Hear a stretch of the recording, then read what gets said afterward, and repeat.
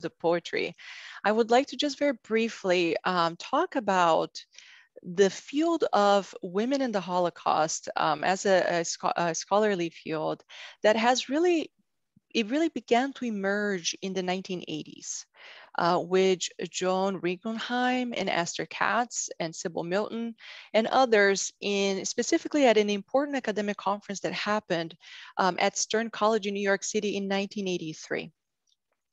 And it was this first conference in 1983 that really sought to add knowledge about Holocaust history as it related to the experiences of women, of women's history. And in order for them at that time to learn about how women responded to their circumstances during the Holocaust. And then a few years later, in 1993, is when Holocaust scholars, well-established and respected scholars, John Roth and Carol Rittner, edited a volume for the first time that was titled Different Voices, where they focused exclusively on women's voices and their experiences before, during, and after the Holocaust, as well as their reflections on their experiences. And up until that moment in the early 1990s, most historical, social, political, philosophical, religious scholarship treated the Holocaust as if sexual and gender differences did not make a difference in people's experiences. But as we have seen in the past 30 years, through the scholarship of Holocaust scholars like Rochelle Seidel, Myrna Goldenberg, Amy Shapiro, Elizabeth Baer, Sonia Hedgepath, and many others, who are engaged in this scholarship dealing specifically with women's experiences during the Holocaust, we are now able to answer some fundamental questions regarding their specific experiences. And it was the fall of 2019 when a young female student walked into my office at the Ackerman Center. And I had never seen her before, but she came in and she asked me this question, this very question: how did women survive the Holocaust? And it was from that initial conversation with this young student that I developed an independent study for her. And then in the fall of 2020, I taught the first organized course on women in the Holocaust for the School of Arts and Humanities at UTD. And it was in this class that Jane Saginaw created this powerful collection, which we have the wonderful opportunity to hear today. And so today we will be listening to 5 of the poems from Jane's collection, which are inspired by the women that we studied in that class. And, you know, anytime we approach a creative project such as this one, there is always the question about, you know, writing creative literary pieces inspired by real life experiences. And so before we get into the reading, I just wanted to ask Jane to speak for a moment about this question that oftentimes we have about, you know, appropriating those experiences or putting that into word. And how did you, what was your guiding principle for the writing process in this collection? Yeah, and before we get there, I wanted to say that in studying women in the Holocaust, there was a tremendous amount of resistance to the study. And I thought it was so interesting that even the likes of Cynthia Ozick, who was probably the most famous writer on the Holocaust of women at the time, she was very resistant. And she said, the victims were not victims because they were men, women, or children. Mm-hmm. And it shouldn't be studied from that perspective. And it wasn't until I think Raoul Hilberg said in 1992 that the annihilation was of all Jews, but the road to annihilation was marked by events that specifically affected men as men and women as women. And he kind of put a period on that. And I think henceforth, the topic and the approach to studying the Holocaust took a turn. As for writing about the Holocaust, it's very tricky. It's very sensitive. I chose these women's memoirs, and I tried to hone very closely to their words and to every detail of their writing. And it was really, for me, an experiment in empathy, because these women wrote because they wanted their stories to be heard. And I felt that by writing in this way, I could breathe some fresh air into what their memory was. But it's a tricky a tricky topic, and I really, my intent was to honor their experience. Absolutely. And this takes us right into the first poem, which I find to be one of the most heartbreaking poems out of this whole collection, that is titled Strollers of Auschwitz. And so, this exercise of empathy, I think we will, as you go through the poems, we will definitely be able to see in the writing and in the way in which you touched on the subject. And so would you like to begin Sure. reading the first one? Sure. So this poem was written in memory of Juliana Tedeschi, and it's called Strollers of Auschwitz. Ordinary strollers, 10 rows of 5 on an outbound train, thick rubber wheels, dark awnings, curved push bars fixed as a still life, a rising swell of stretched canopies. What will the new mother notice? A broken spoke, elaborate cross stitching, knitted blankets folded back, my daughter's shadow.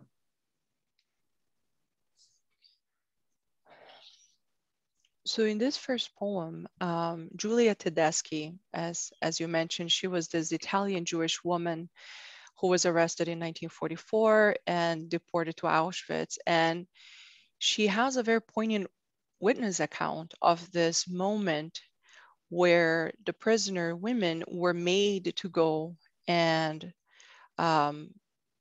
take care of these strollers, the empty strollers. So she was not the only woman that talked about this. Other women described that it was a very moving scene on June 25th, 1944, and many women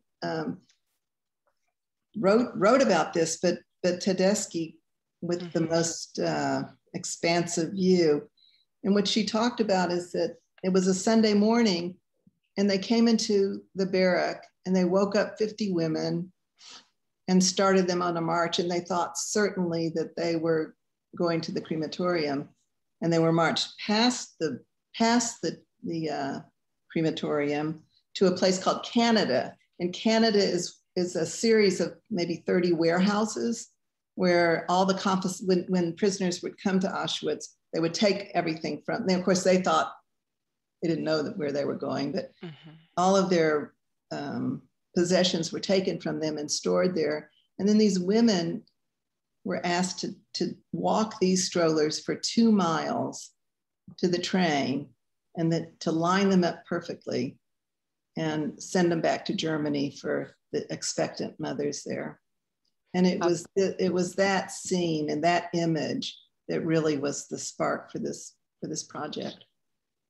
It's incredibly powerful. And, if I may read this moment where we have an actual description coming from Juliana Tedeschi, where she describes this moment. And what I would like for us to really think about, and we already hear this coming through in the poem, but it is the question of the assault, the Nazi assault on motherhood.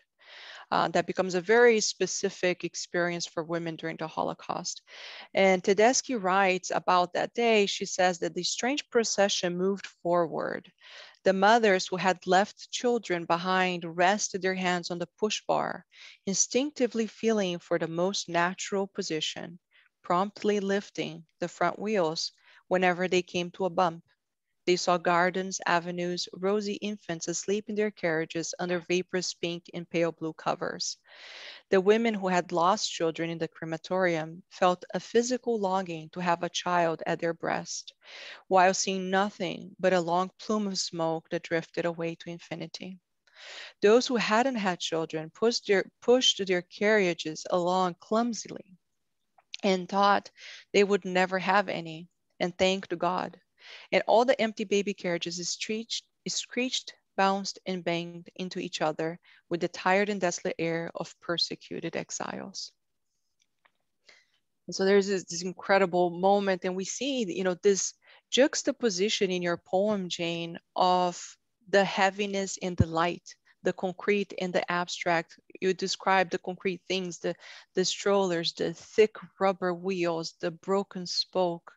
And we're left with this image of the daughter's shadow, right? The smoke, the abstract. And it really evokes a powerful insight into the situation that is being described.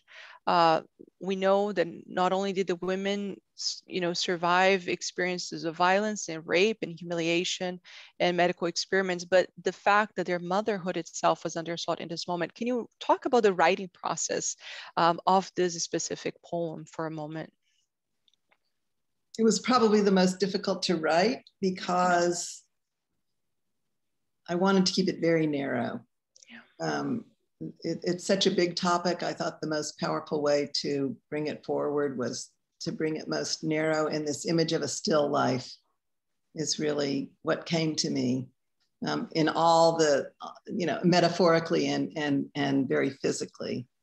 And I think it stands in great contrast with this next poem, which is full of life. So.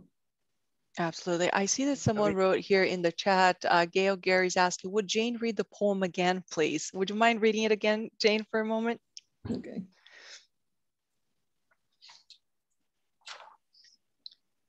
Strollers of Auschwitz in memory of Juliana Tedeschi. Ordinary strollers, 10 rows of 5 on an outbound train, thick rubber wheels, dark awnings, curved push bars fixed as a still life, a rising swell of stretched canopies. What will the new mother notice? A broken spoke, elaborate cross-stitching, knitted blankets folded back, my daughter's shadow. Thank you, Jane. Now, as we move to the second poem, Affidavit from America, we're moving into a different topic, slightly different from the previous one that we just talked about. This poem, of course, is inspired by Ruth Moses Burns, who we will talk about once you read the poem. Okay. Thank you. Affidavit from America in memory of Ruth Moses Burns. Nobody could imagine our life in Germany. And I was so young, 25 years old. I had hardly been married a year. My school friends switched sidewalks when they saw me. Were they afraid? Not of me, for themselves. And my uncle in America was slow to answer my letters. Was he concerned for me? No, for himself. But how could anyone imagine it, really? We had tickets on a southbound train from Berlin the night of Kristallnacht. On the platform, my husband extended a hand for me, and the police officer grabbed his other one. I sat still beside my mother. My father, too, was arrested that night, sent east in a cattle car, 6 weeks in Buchenwald. Together, the two of them. I had been raised with 2 maids and a cook. I studied 5 languages at school. After we lit Sabbath candles, we poured noodle soup from a silver tureen. My father was a grain merchant, my mother a pediatrician. No matter. When my uncle in Minneapolis delayed his reply to my letters, I did not find fault with him. How could I? I sent photographs of our wedding. I sealed my letters with a wax stamp, customary of that time. That time, I mean before Hitler. But after 1933, we felt it immediately. Transformed into outsiders in our motherland. We fought for exit visas, all of us. But you need an affidavit, someone abroad to vouch for your character, your work ethic, not to become a burden in your new country, a burden. Extermination camps awaited our arrival. But my uncle in America hesitated. When his letter finally arrived, I collapsed at the post office, bewildered by his nonchalance. but I was a well-bred German. At Ellis Island, I kissed his cheek and handed him chocolates. We never once spoke of what might have been. Thank you, Jane. This is an incredibly moving poem. And, you know, as you read it, and every time I read it, it really takes us into that moment, that historical moment that, you know, most of us are so familiar with reading about. And as we know, especially after Kristallnacht, which is the moment when Ruth Moses Burns actually, you know, is able to leave and come to the United States. That in that year, 1938, about 36,000 Jews had emigrated from Germany. The following year, 77,000 German Jews had emigrated from Germany. But in the case of Ruth Moses Burns, what we have is this incredible description of the desperation to get away. And so what I wanted to ask you, Jane, is to talk about, you know, because you brilliantly balance this desperation to get away, as well there is this guilt that we hear also coming through between the lines, especially towards the end. Would you talk a little bit about this, balancing these two things? Yeah, what fascinated me about this woman, and by the way, I researched her on the University of Southern California Shoah Foundation visual archive. So as I was able to watch her interview, and she was perfectly coiffed, and she had pale pink lipstick and gold clip-on earrings and a powdered face, and she was just totally put together as an 83-year-old. And you felt this well of emotion under the surface that she still was unwilling to share. And that's what I was, this pent up anguish is what I was trying to get at with this poem. She said in the interview she never talked to her children about her experience until they were much older. And when the interviewer asked her, "Why do you think you survived the war?" She said, "Because we were lucky to get an affidavit in time."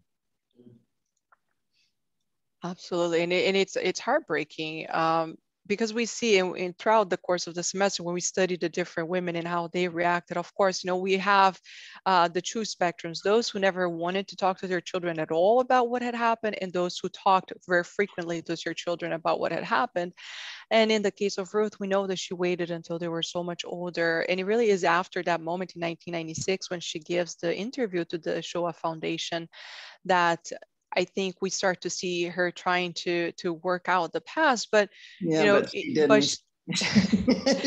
And she said she didn't want to burden anyone with her story. Exactly. And, you know, for those who are lucky enough to get away, and I think that that's what we see coming through both her testimony as well as the way that you portray it in this poem specifically, is that for those who are lucky enough to get away and cross the ocean, to watch the unfolding of the war, the unfolding of the Holocaust, the immense psychological and emotional suffering that they bore, you know, created this very strong sense of survivor's guilt that we see coming through in her experience. And so this is an incredible description of that moment. And, you know, the moment that she comes to America, as you say, I collapsed at the postal office, bewildered by his nonchalance, but I was well-bred German. So here we still have, you know, this is the moment when for most German Jews, as we know, at that time, that they identified as being Germans. You know, it's after the Nuremberg laws that Jews are forced into this category of becoming, you know, the Nazi system creates this category where they have to now be different and separate from their society that they had known and been a part of for many generations. And so in her case, we see that she really holds this still. Yes, still. And Until, as an 83-year-old, she did as well. absolutely. Absolutely. So it's an incredible description of that moment for those who are able to get away, but at what cost later on. So absolutely incredible. Now, when teaching about a course about women in the Holocaust, it's not, of course, only important for us to talk about the many experiences as we did in my course, but I was very conscious about the fact that there is a need to diversify the curriculum and the types of stories that we focus and teach about, or that the students learn about. And so for this, I actually really wanted to also include the Sephardic voices in our approach to the topic. And so I turned to an incredibly important volume that has been recently published, that is titled Sephardi Lives, a Documentary History from 1700 to 1950.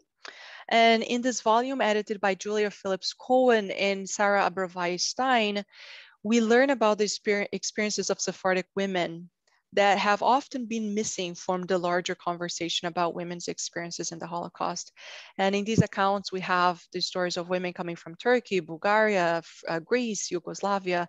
And there is one that really stands out, which is the story of Jamila Kolonomos. And so in this next poem, Tobacco Kiosk, we will hear the story, or we'll hear the poem that is inspired by this story, and then we'll talk about Jamila.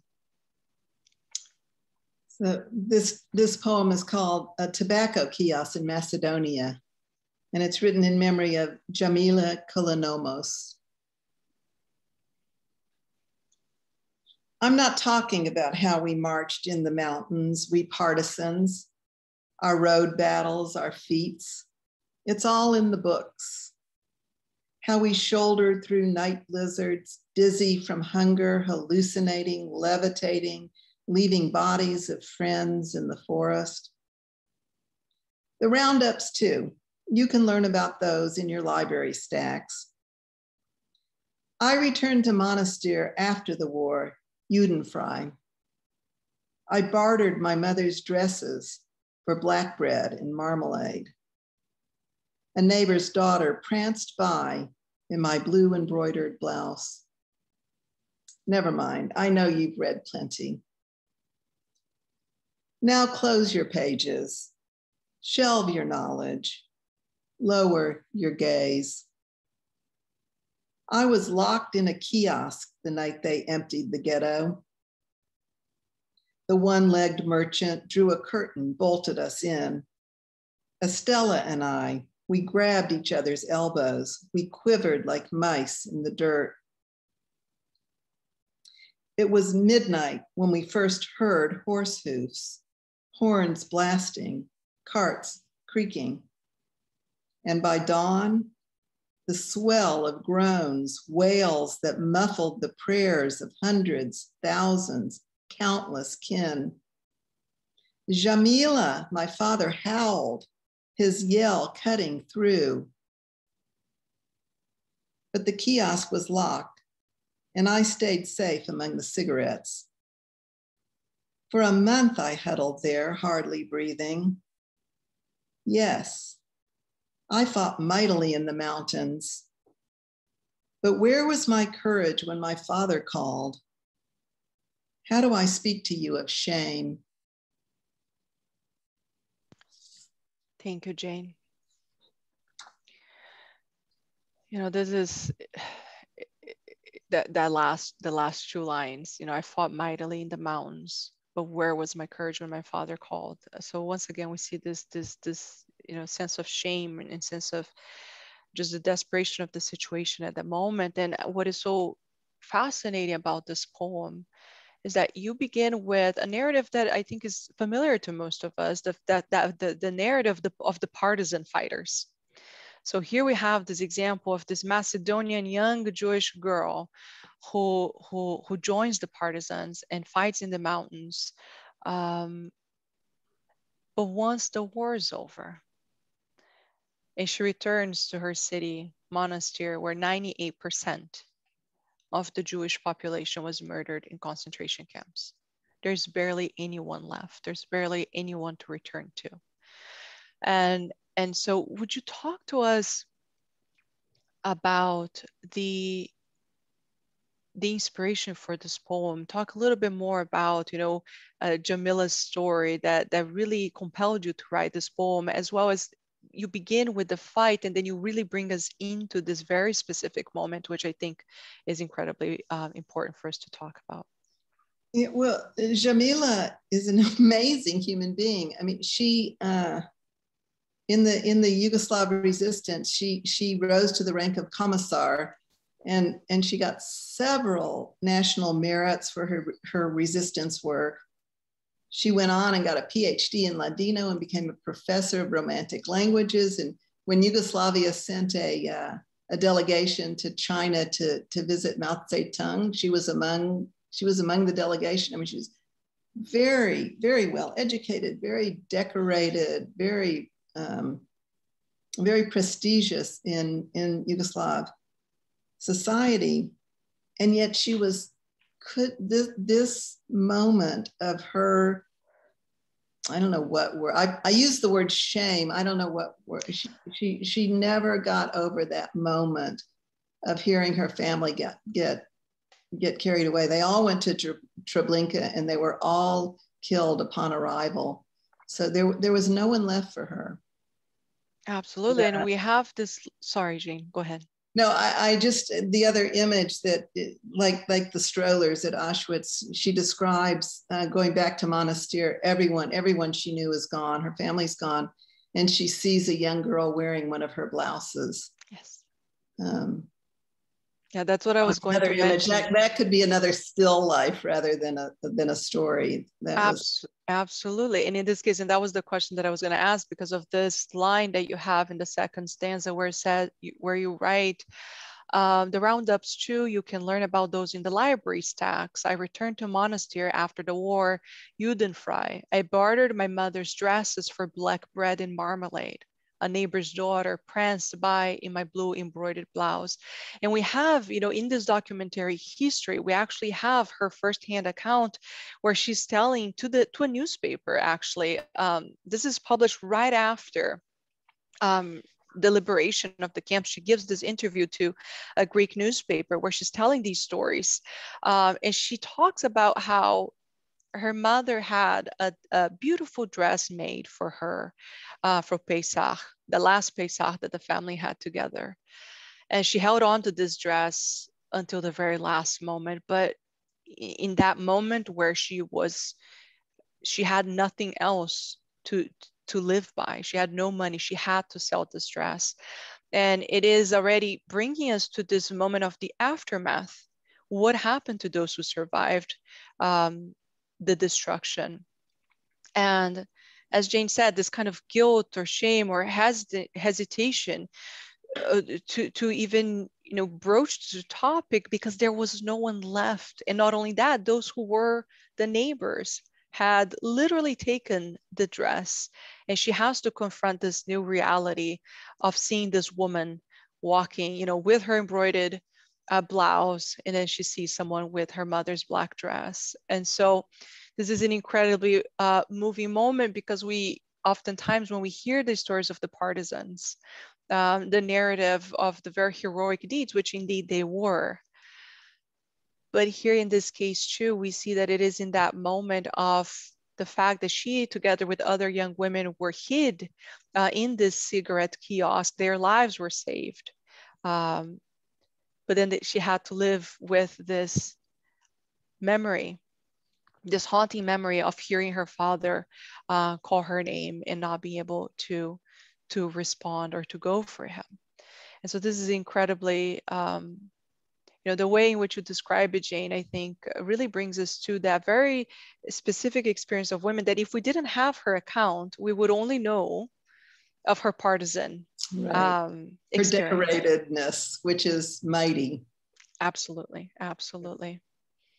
Absolutely incredible. Now, when we think about resistance, as I'm already alluding to, oftentimes we think about the really big acts of heroism. But there are other ways in which we find these moments of resistance that the women in the ghettos, in the concentration camps, in the extermination camps, that they developed mechanisms of resistance for themselves, amongst themselves. And this next poem that Jane will read show us just that. So this poem was written in memory of Ruth Kluger, and it's called Cooking with Our Tongues. I remember I sighed into our barracks' putrid air, recalling Vienna, where I sparked stovetop flames with my nimble fingers. Remember butter, loud enough this time to stir a creak in the bunk below me, a twitch at the corner of my mouth. Butter, someone quips from the far side of the room. Then across the aisle, chicken soup with rice. Behind me, honey cake with raisins.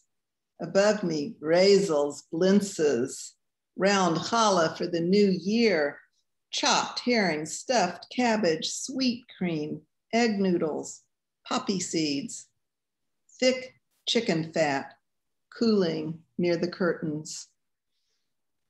Incredible. I mean, this poem is just so rich with the images and the sounds. We can almost smell as you're reading through the poem. It really is such an incredibly powerful poem in the sense that it is describing this other form of resistance, which is the women's sharing of recipes when they were in the camps. So even if they didn't have food, there was this practice where they began to do this kind of food talk. Would you talk a little bit to us about this, Jane? It's fascinating. I wrote this poem in memory of Ruth Kluger because she died in October of 22 as I was doing this. But there were many, many women who wrote about sharing recipes in their barracks in the concentration camps. It was, and they knew it was an act of resistance. And they would get into arguments. Do you let the water boil, or do you bring it to a slow simmer? Do you, I'm not a cook, but they have all these, you know, do you do this? Do you do that? And they would argue about their recipes. And there's a wonderful article called Food Talk, Gendered Responses to Hunger in the Concentration Camps. And it goes through how these, I mean, even in some of the camps, they made cookbooks. And it was their way of just keeping at it, remembering family gatherings. And I thought it was so interesting because Elie Wiesel and Primo Levi, Victor Klemperer. Frankel. Oh, Frankel. They all talked about hunger. Mm-hmm. I mean, you can't, I don't think the camp experience goes without recognition of starvation and hunger. Absolutely. But these women talked about food and recipes, and it kept them going. And I just love that. I just could imagine myself being there with these women. Absolutely. And, you know, I think what I really like about this poem as well, you have another one in the collection, and maybe in the Q&A, we can get into, you can talk a little bit about the other poems in this collection that we don't get to hear today. But, you know, the communal experience of food, of, you know, whether it was actual food in the soup kitchens, or in this moment of remembering and sharing with one another, that really created a communal sense of survivorship amongst these women. I mean, a lot of the testimonies that we read that dealt with this question of the food talk and the sharing of these recipes, many women actually said that this was the one thing that really helped them to resist in that situation. They really saw, you know, what we would think as simply a moment of sharing with one another, but they really, you know, give credit to this as being a life-saving mechanism, a survival mechanism. Absolutely. That they developed. And we, you know, we also have other cases of women who were sharing poems and songs, some who were having classes, language classes, and teaching one another. And it created also this sense of family, because for a lot of these women, they had lost their children, they had lost their parents, and they were alone. And so also these relationships where, you know, women in their 40s were teaching, you know, the younger women in their 20s food, you know, so that they would know how to cook one day in the future. So that future oriented mechanism of resistance really is something that is so powerful for us to keep in mind and change our perspective of how do we actually understand resistance. And so in this moment Yeah. of, yes, go ahead, Yeah, Jane. I would just say one more thing, just specifically about Ruth Kluger, because she came to the United States in 1947 and earned a PhD at Berkeley in literature and taught at Princeton. And I mean, these women are each one of them had incredible lives, and I think that gets so lost in this mix. And that's why what I was really looking to do in these poems is make them very small, very focused, and very personal, because their lives were so rich. And you know, you can only, you know, just on the other side of it, imagine the women who perished and what their lives were and could have been. Absolutely. And I think that's what haunts me in writing these. And specifically, we'll get to that in this next poem, I think. Absolutely. That's what I was about to say, that, you know, this idea of, you know, the haunting memory of that experience is something that Charlotte Delbo, who perhaps I think is one of the more well-known names out of the, you know, the whole collection. I think most people will perhaps be familiar with Charlotte Delbo as she published, you know, her trilogy. She wrote it as soon as the war was over, as soon as liberation happened, but then she stuffed it in a drawer for the next 20 years. And then she finally published her account dealing with this question of having survived, but never really leaving Auschwitz, or Auschwitz always being with her. And so in this next poem, it is bringing us to the moment of liberation. And so here we have the last poem that we'll be talking about, which is April 23rd, 1945. Yeah. So this poem, as you said, is written in memory of Charlotte Delbo, called April 23rd, 1945. The most handsome man we had ever seen appears at the gate and pulls a drag on his cigarette. He stands apart from the Gestapo, huddled nearby in trench coats and fedoras. We look at the man and he looks at us. Rows of heads, we walk together in the dark towards the entrance that would be our exit, but we do not know this. The man looks at our faces, ignores our shrunken bodies and swollen feet. He must doubt that we are real, but he does not look away. Are you the French? He asks us. The trench coats and fedoras turn their backs. The man wears a white armband with a red cross on one arm, a blue one with a yellow cross on the other. French? He pulls another drag and holds in the smoke, though his cheek continues to twitch. Now, we are going to Sweden, he says. We gaze back at him with blank faces.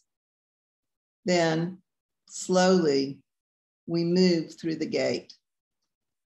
The flowers, the air, his human voice, children that run through the train station. So we French women left Ravensbrück that night. I came back from another world to this one. I brush my teeth in the mornings now, put on lipstick, and work in an office. Yet I seldom talk to others. Memory returns me to the threshold of that gate, and I no longer distinguish between this world and that.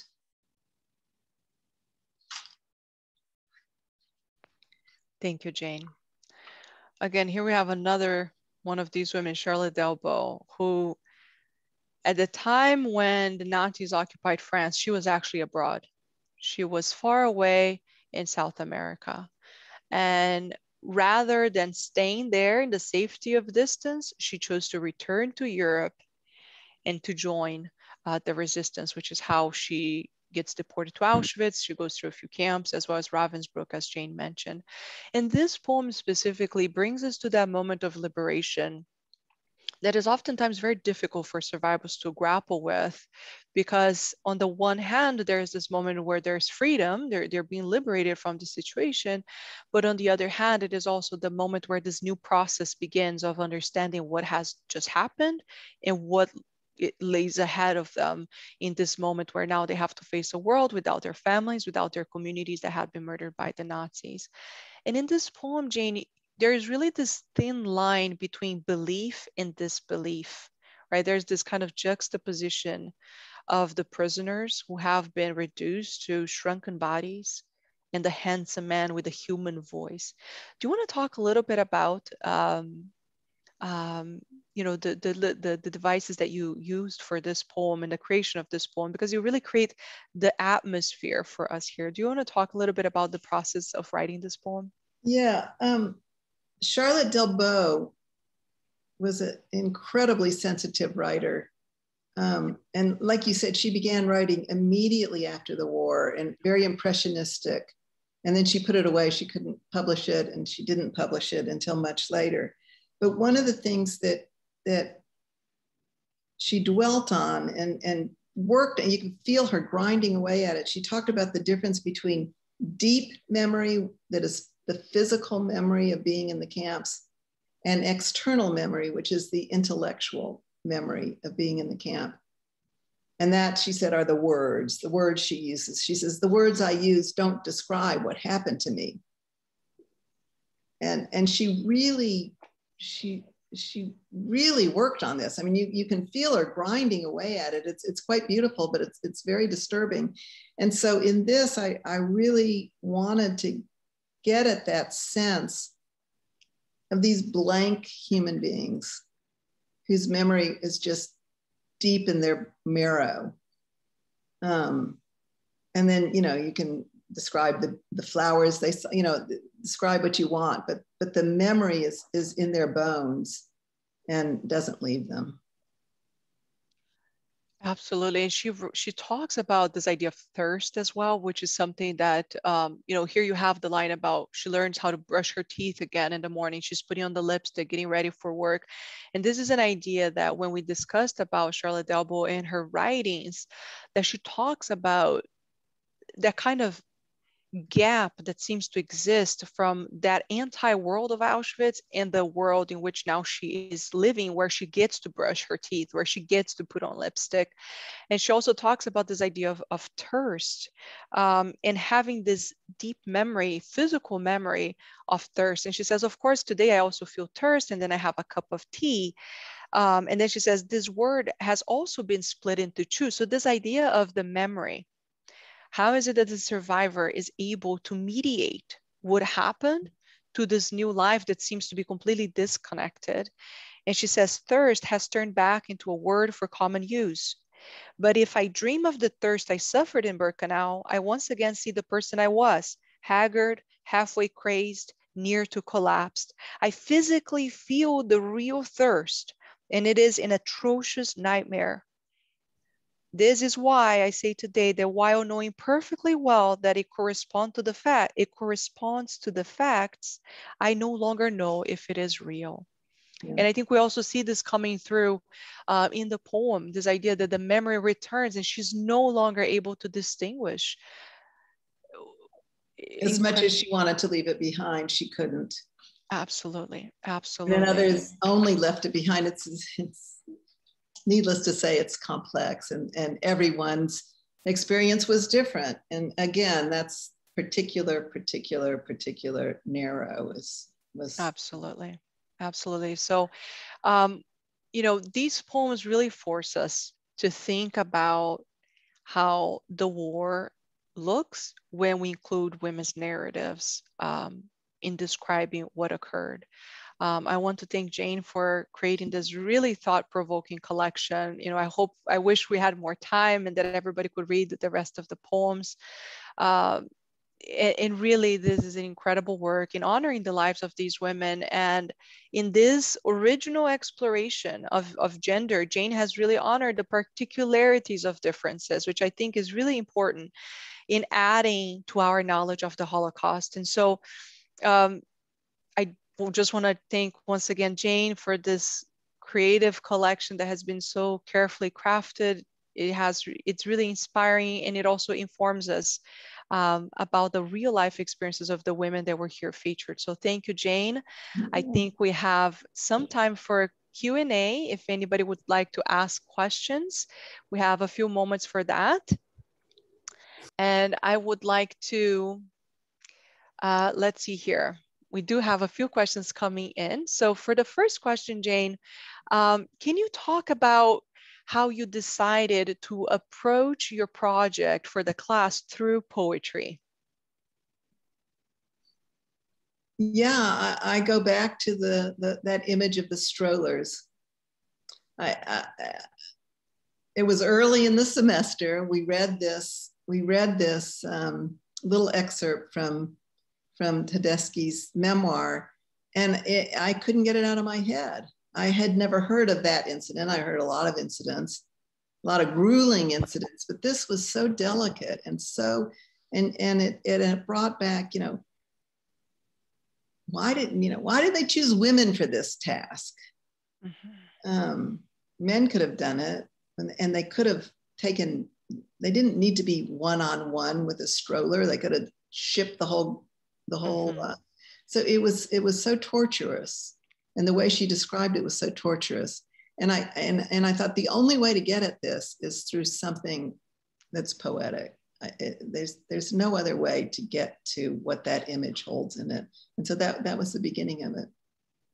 And I might add as well that for this class, usually, the final paper usually is it's a final scholarly paper. So what Jane actually also did for this collection, not only do we have the poem, but she has a bibliographical page for each one of the women where she really anchors her inspiration in the texts, in the scholarly publications that we were dealing with in class. So it is, part a poetry collection, but also an incredible insight into the lives of these women, which I hope that Jane will continue to develop. I mean, it's really fantastic when you actually read the poem together with the biography. It really enriches that experience as well.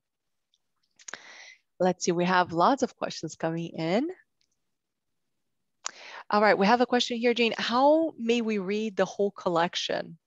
Is Jane publishing her poems? When is the publication coming out, Jane?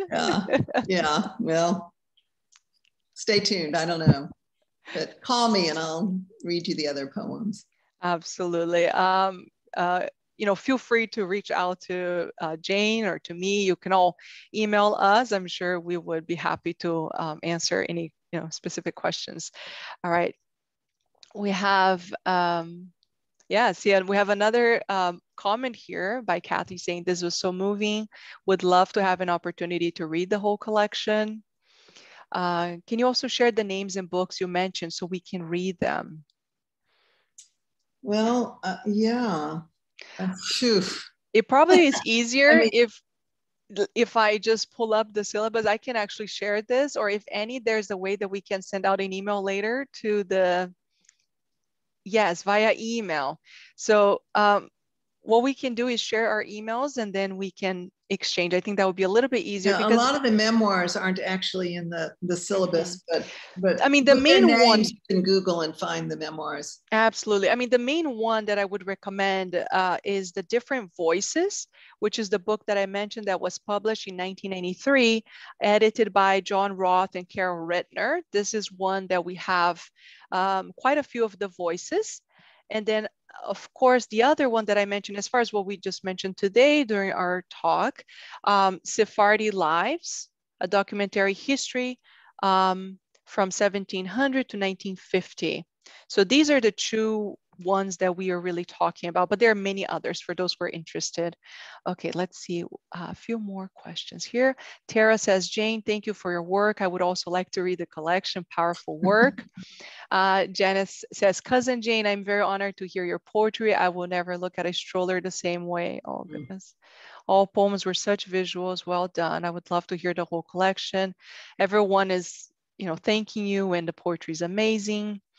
All right, and Annie is sharing the link. So if there are any more questions, feel free to drop them in the chat. While we wait, I would like to ask maybe one more question, Jane, about, we noticed that in a few of the poems, there is the change to the first person voice. Would you talk about, in the beginning of our session, we talked about sometimes there's this almost hesitancy, right? This idea of writing about the lives of others, especially in topics such as this. Can you talk about your decision to use the first person voice in the poem? Well, there's the tension. That was really the tension. I felt it, it's obviously the most intimate.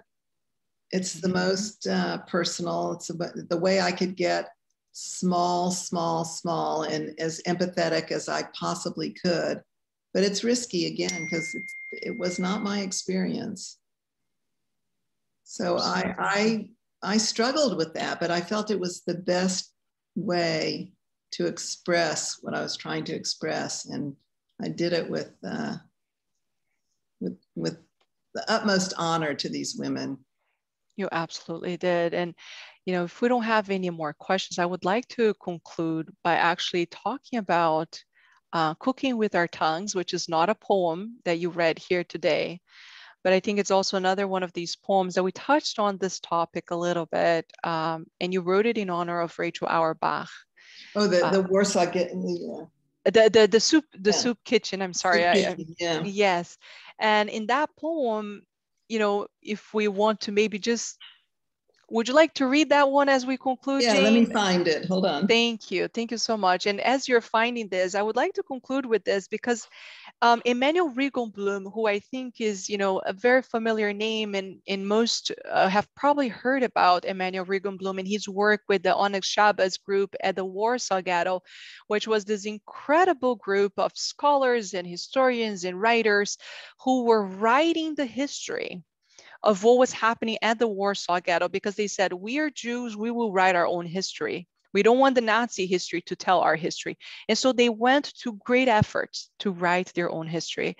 And Emanuel Regenblum writes in this time that, quote, the story of the Jewish woman will be a glorious page in the history of Jewry during the present war. And Rachel Auerbach, who was very much involved with this group as well, is part of this history. So I would like for us to conclude on this note, please. Yeah, and whoever asked the question about these, this is the woman that I would look up. She survived the war, and I'm going to shut up, but she survived the war, and afterwards was able to bring a delegation to dig up the milk cans where these notes were kept, and it is the documentation of the Warsaw Ghetto. So this poem is called Soup Kitchen in the Warsaw Ghetto, in memory of Rachel Auerbach. Onion fumes infuse, obscure my vision like a bride's veil. Chopping on my wooden block, I seal my eyes, drift from 40 Lenzo over these ghetto walls to Warsaw proper, where I once studied Spinoza, wrote for Yiddish journals, teased my poet lover, where I simmered onions with cracked pepper and parsley at the evening's open window, humming the workers' promise, dreaming, always dreaming of the paradise that we will build. Now I murmur encrypted code, smuggle rotten turnips, falsify papers. I lift withered mothers from stairwells, console their newly orphaned. Slicing my knife through these bitter layers of loss, I stir the translucent past into opaque tomorrow. It is certain I have not saved a single life. I spit into my kerchief. I force my hair into a bun. Now I ladle steaming soup into another broken bowl. Thank you, Jane. And thank you all for being here with us this afternoon. I would like to turn it back over to Annie. Thank you so much to both Jane and Sarah for being with us today. Jane, for sharing this amazing work you've done in such a creative way to approach the topic and to hear about it a little differently than maybe we usually do. To Sarah, for your brilliant moderating skills, we appreciate it. What I'd like to do, and I'll ask Jane and Sarah if they're okay with this, if you all would like to send me some of your sort of top resources, Jane, maybe a couple of favorite works you used for your research, I'd be happy to send that in an email to everyone who attended today, so that way you have a record of it that way and you don't have to keep it all in your head. So we'll do that. I appreciate it. But again, thank you, Jane. Thank you, Sarah. Well, thank you all for joining us today. We hope to see you at our next program, dhhrm.org, for all of our upcoming programs and events. Everyone have a great rest of your day. Bye-bye. Thank you.